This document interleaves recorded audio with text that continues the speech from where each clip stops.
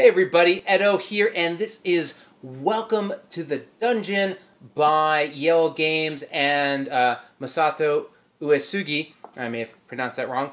And I picked up Sapien, which I'm going to be reviewing, and this was sort of a cheap toss-in when I purchased it, and I think it's meant to be the small little game.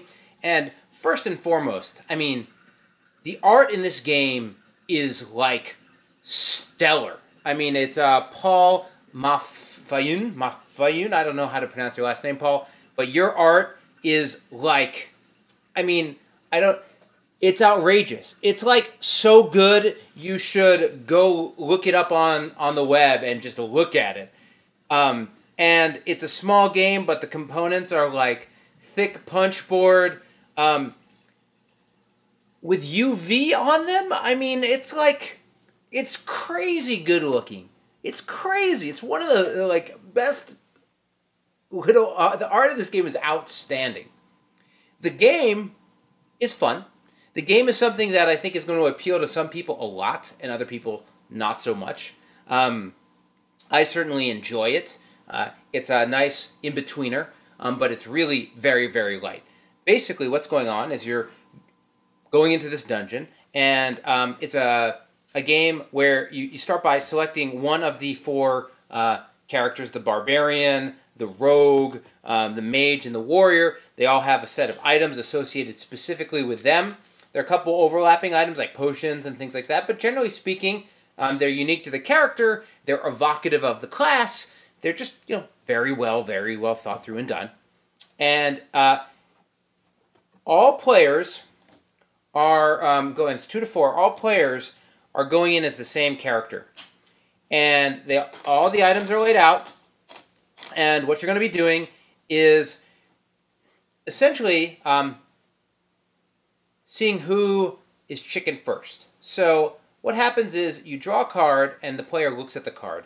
Now, the different creatures have damage they do. Some creatures are for example, the, what is this, I guess it's a skeleton, are afraid of certain items like the torch. So if you have the torch, this is an instant kill. Otherwise, you're adding up these points to see if they do more damage than your character, which is his hit points, and then like the added other items he's carrying, or she's carrying in that matter. And, but so, you draw the card, and you say, cool, I'm going to put it into the dungeon. The next place the player goes, they draw it, and they say, cool, putting it into the dungeon. Now, each player has different information if there's 3 or 4 players, right? More hidden information. At some point, you're making this evaluation on whether or not you think the character can make it. And essentially, you then get to do things where you draw a card and maybe get something really beefy. And boy, I want you to see how great that art looks. And you might say, well, I'm not going to put this into the deck, or maybe it's not beefy, maybe it's simple. You don't put it in the dungeon, but instead you blow up an item.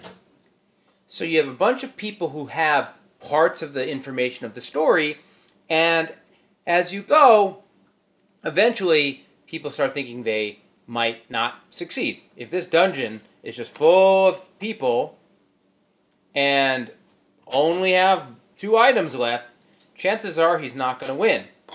So at that point, people start passing.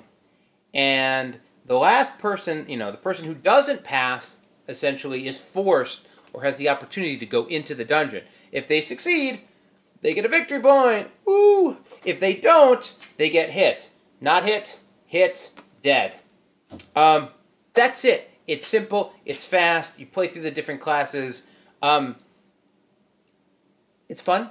Again, playing the chicken thing, it's really super simple. It's fast, but oh my god, the production value on this game is insane. And just so cool. It makes it fun. It adds to it. So, a good game with a great presentation makes for a lot of fun and easy to pull out at gatherings or while you wait. So, subscribe, share, all that good stuff. More importantly, play some great games. Thanks. Bye.